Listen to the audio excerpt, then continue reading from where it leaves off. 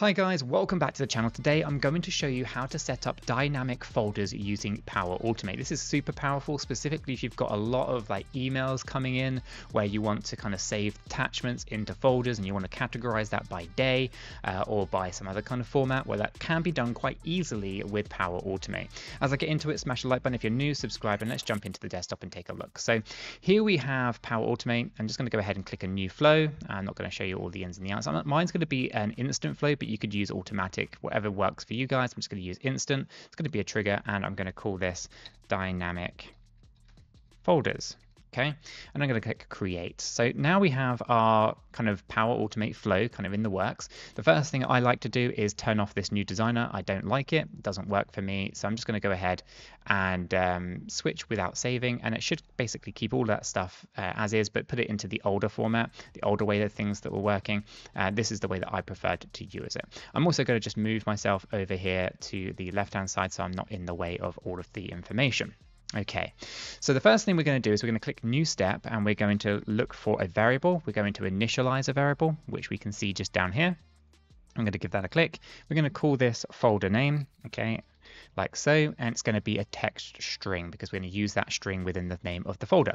Then we're going to give it a value. Now from here we're going to go over to expression and we're going to type in format datetime. We're going to give that a click.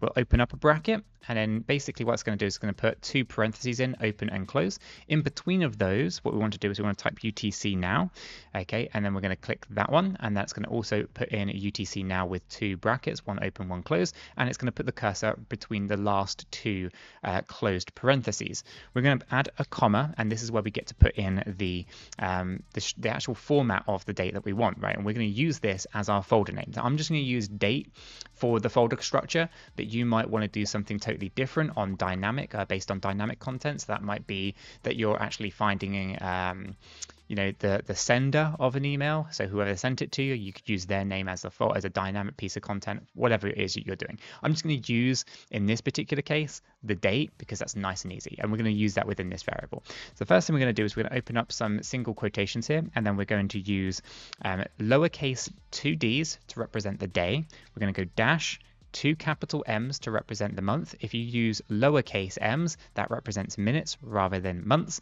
So we're going to use months with capital M's. We're going to put another dash there, and then I'm going to go with 4 lowercase y's to represent the year. And once I'm happy with that, I can click OK. Now our initialized variable here has the value of exactly what it is that we're looking for. Now we don't have to do this in a variable, by the way. We could just take that expression and apply it into our steps later, but I find it's easier to store this in a variable so that you can use it. And of course, if you ever wanted to, you could update this variable as well. So what we're going to do is we're going to rename this as well, and we're just going to say it is called folder names, just so that we know what it is. There we go. Okay, so now we've got the two steps, right? The manual trigger, and we've got the folder name, which is basically going to dynamically get whatever date that this flow runs. So if it runs today, that's going to be the 7th of January. And if it runs when this video goes out, that's probably going to be like the 14th of February, right? So that expression's always going to get the day that this whole entire flow is running, okay, and that's going to be our folder name. So that's the dynamic naming part. How do we actually go ahead and create this? Well, we need to do this. So there's two ways of doing it to be true. You could create a folder with that name, okay, and you could just run this once a day, and you could create a daily folder if you wanted to, but that might not necessarily be the best way of doing it.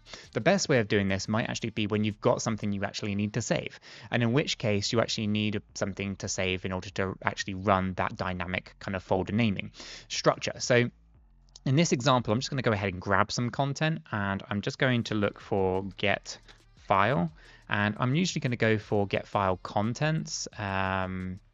We'll see if I can find it in here, get file content right here.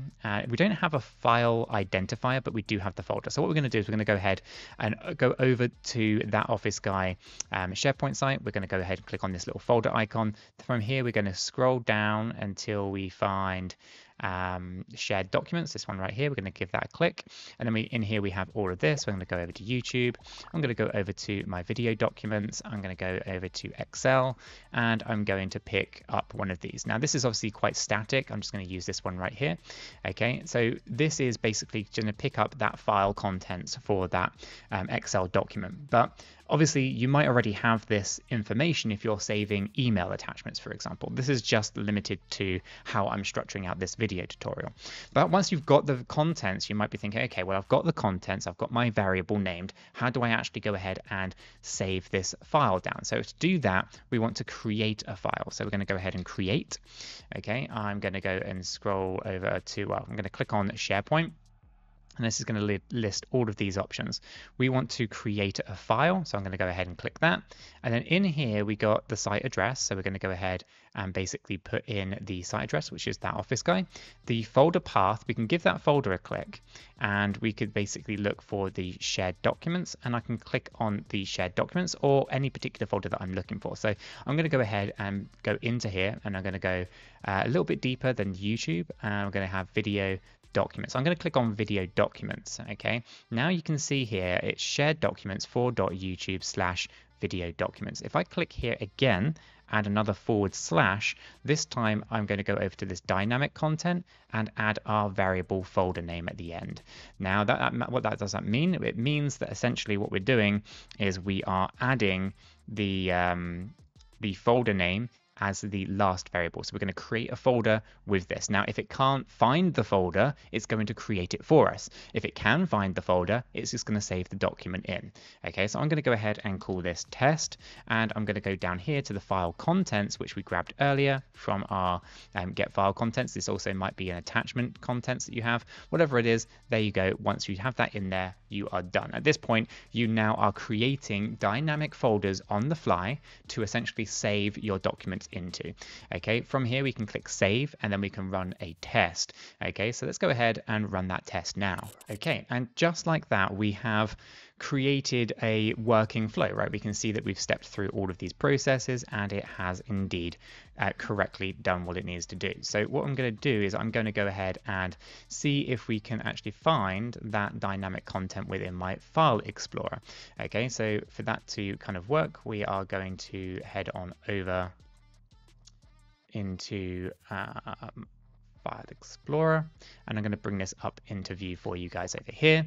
So you can see that what we've done is we've navigated over to for.youtube video documents, and then in here we have 07-01-2025. If I click into here, you can see that we have my test document. Now I did make a mistake here that I did not add the extension to this. So what we need to do is we need to go ahead and add our extension to the end of this file so that we can actually actively or accurately actually save that document in. To do that, we're just going to head on over here to edit. From here, we're going to go to create file, and at the end of this name right here where it says test, we can just go .xlsx.